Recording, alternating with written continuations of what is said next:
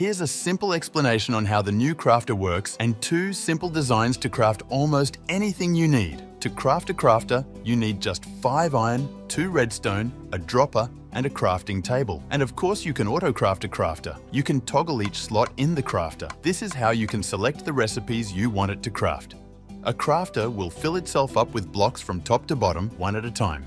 And it will focus on slots with the fewest blocks, aiming to distribute the blocks evenly among all the slots. So, for example, if you wanted to craft stairs, this is how you would do it. The crafter will output a signal strength determined by what slots are filled up with items. So, if we fill up all 9 slots, we're going to get a signal strength of 9. And if we only have 1 slot filled up, then it's going to have a signal strength of 1. Using these mechanics, here are 2 simple auto-crafter designs for 2 different use cases. I go into detail about each design and what they're good at while going over the build. Number 1 is this simple design for auto-crafting any recipes that uses 2 item types.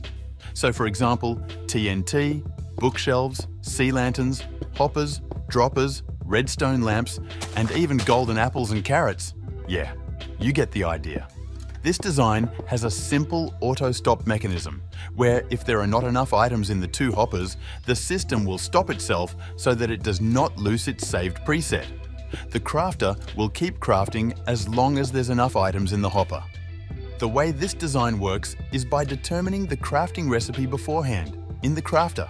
So in this case, sand and gunpowder for TNT.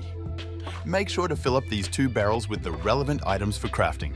Finally, flick these 2 comparators and your auto-crafter should start going. Next, we're going to build an auto-crafter that can automate the crafting process of items that only requires 1 material to craft. So that includes items like iron blocks, which only uses iron ingots, any type of stair and slab, chests, trapdoors, and many more. Basically, if an item can be crafted with 1 ingredient, use this contraption. The cool thing about this is that it is tileable, meaning that you could have the same contraption repeating to the sides. Now let's test this design. Let's fill up this chest with iron ingots, and let's keep the crafter as it is with all 9 slots enabled so that it crafts up iron blocks. As you can see, this design works perfectly and is automatically crafting iron blocks for us. And this can auto-craft any item that only requires a single material.